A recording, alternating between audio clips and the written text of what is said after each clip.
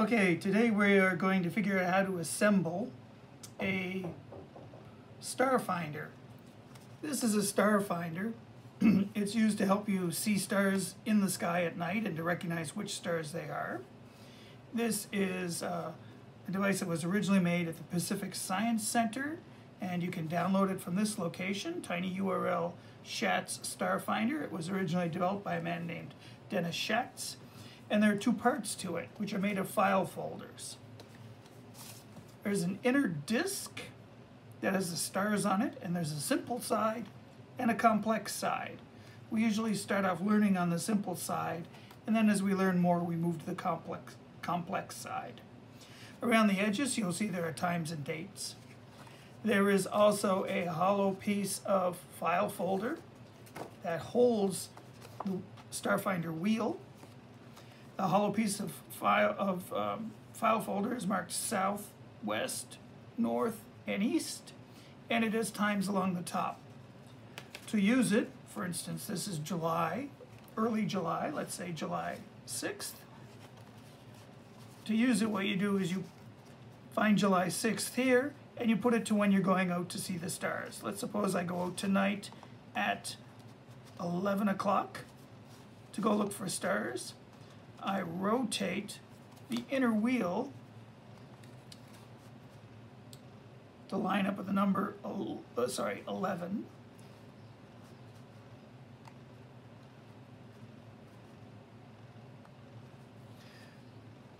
Or I'm sorry, that's 6. Okay. Yes, I line the 11 p.m. to line up with the 6th of June. I need July. There we go.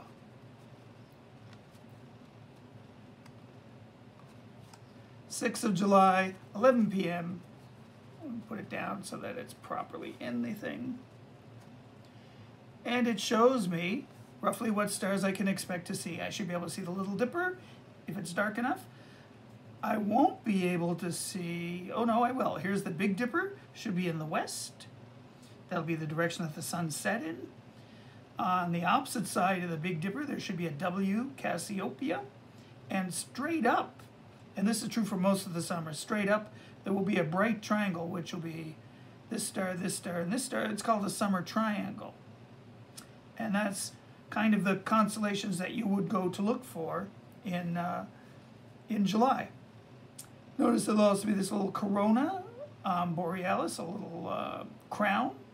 Hercules might be up, and Bootes, which kind of looks like a big club, will be up. And in the summer triangle, one of the things will give us a big northern cross. That's actually a swan with wings outstretched. So those will be things we can see. In the very south, when we go out, we might be able to see the teapot of Sagittarius. Now that's if we go out at 11 in July. Let's suppose we went out in 11 in January, in the middle of the winter. We can turn this thing around. It's the 6th of January at 11 p.m. We look at our stars again. Notice we don't see this teapot of Sagittarius anymore. And we don't see the summer triangle. The summer triangle is below the horizon. This is the only part you can see. But high in the sky you will see Orion. Orion is called a winter constellation because we see it in the winter. Anyway, so we do see Cassiopeia in the Big Dipper, and a constellation called Andromeda, and maybe the big dog, Canis Major. So this is our StarFinder. Simple constellations, complicated constellations, and the StarFinder. So let's build it. The way you build it is you go and you download pages for it. The first page looks like this. That's the cover, the complicated wheel, and the simple wheel. You will need all of those. We start off using an old file folder. This is an old one. It's no longer used. And basically what we want it for is we want to use it to make the holder for the discs. So the first thing we're going to do is we're going to cut with scissors these two edges.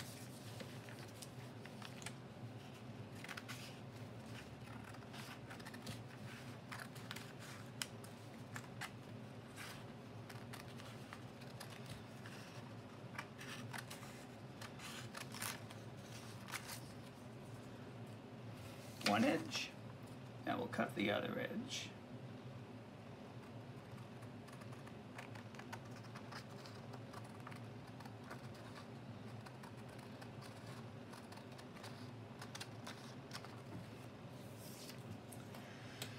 Now we're going to glue this to the file folder such that when it opens up this bottom edge, so when we open it up like a book, that bottom edge will be down there. So it will open like this. So we take our glue stick,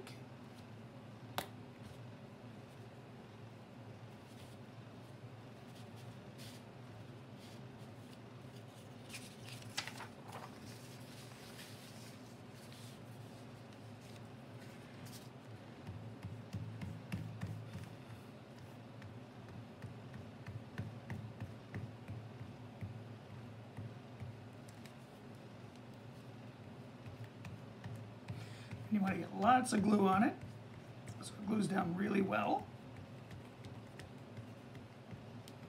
Especially the parts that are black. The center part we're going to cut out afterwards. This first part we're going to do it, and I'm doing it on top of this because that's where the glue can be safely, if you miss it, it's okay. So now we take this and try and line it up as best we can with the edges. Oops.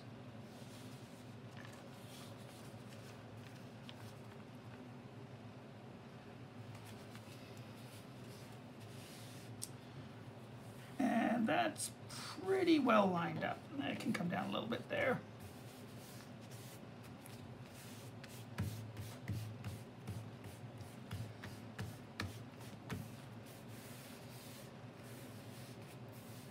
So now it's glued down and opens up. Now we are going to cut out this part.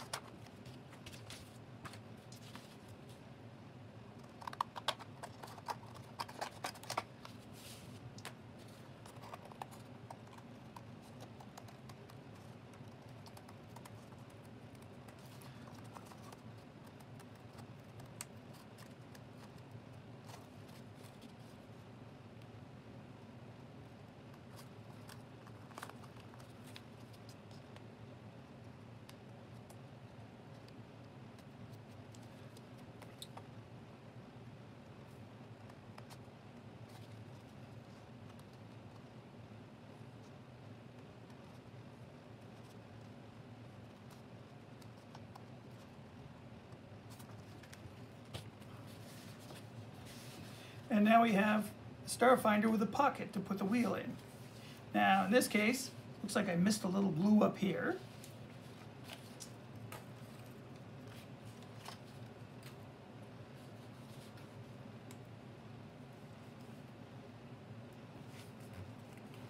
So we'll give it a little extra glue to get the spot I missed. And now we have to cut out this part.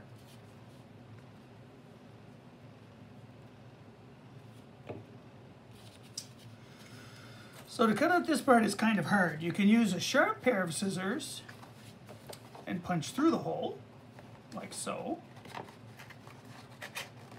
That works. That's one way of starting it. Another way of starting it is to get a box. You can get an old box, put the star wheel down on it, and take a knife. You point the knife away from you,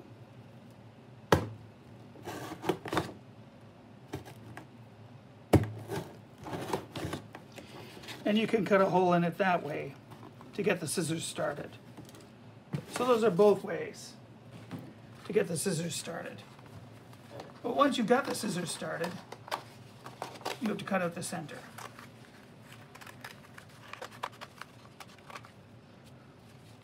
And of course, the fussy cut is the last one, always. And what we're cutting here is a window to look at the discs, which we will make next.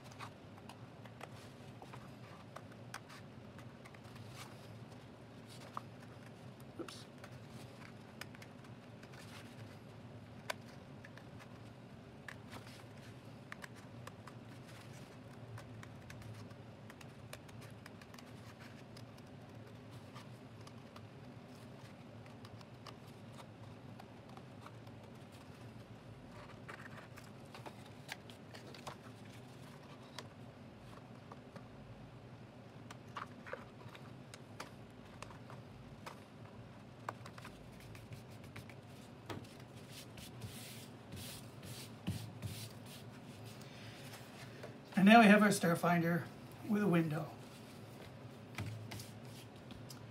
Now, the StarFinder needs to hold the disk in there, so it's going to need a staple here and a staple here and a staple there eventually.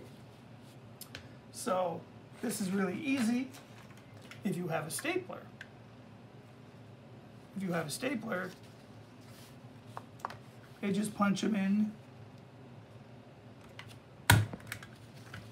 and get them approximately where it says to put them.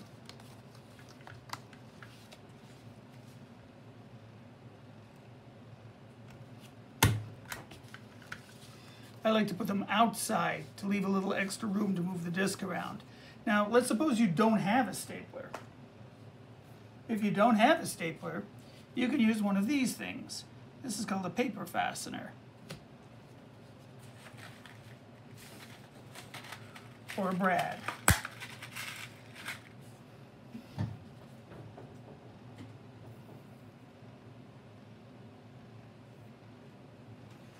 Now, in order to get the brad into the paper, you must punch a hole in it again with a knife. So you could ask your parents to help you, for instance, with this. But you take the knife, find the blade, point the blade away from you, put it down in the center of the staple hole, give it a little punch. Now you can put the brad through.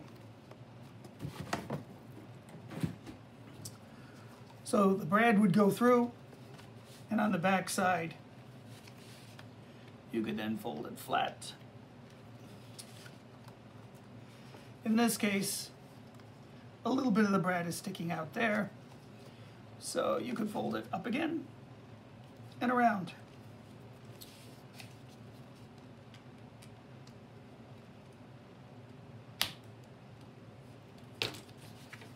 Like that.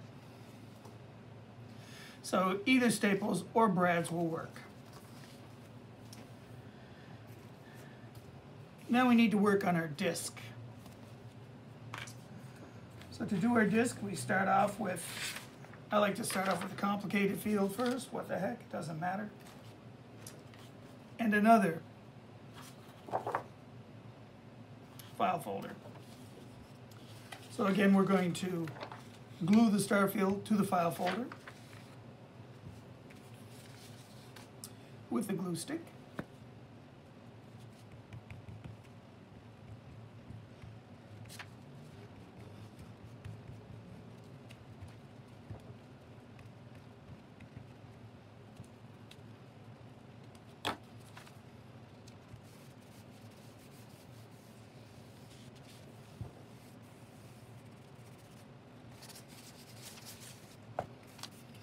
And now you have to cut it out again.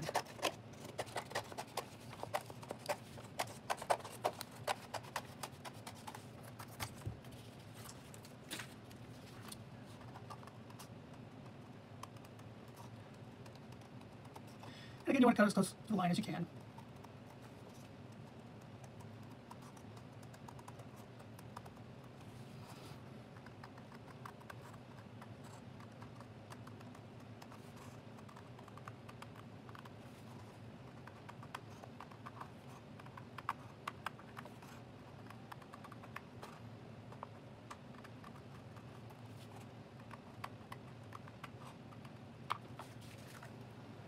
So we now have a one-sided disk, and we need our simple field sheet. So our simple field sheet will go on this, so there'll be one of each. So the first thing I'm going to do is I'm first going to cut up the sheet of this one.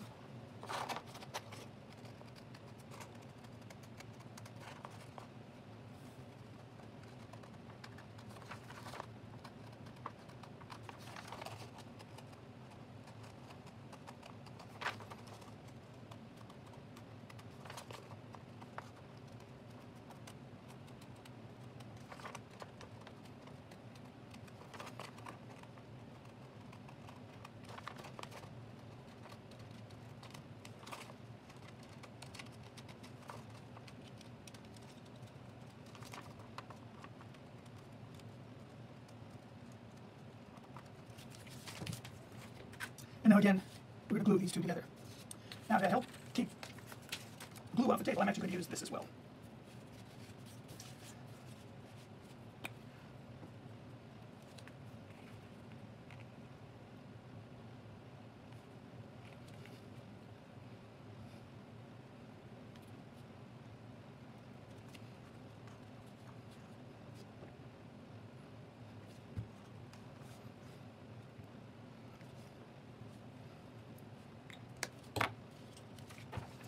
And now try to put this on the back of that.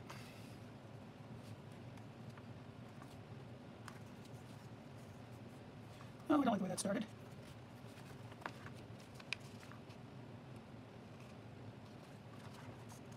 And you do have a limited ability to slide it around.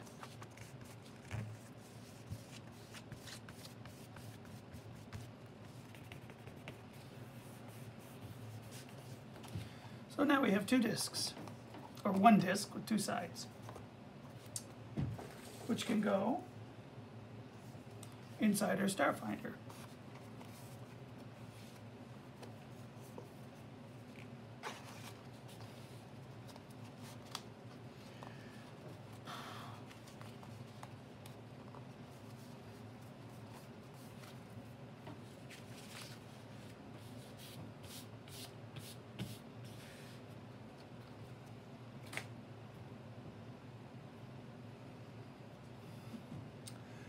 Thank you for watching.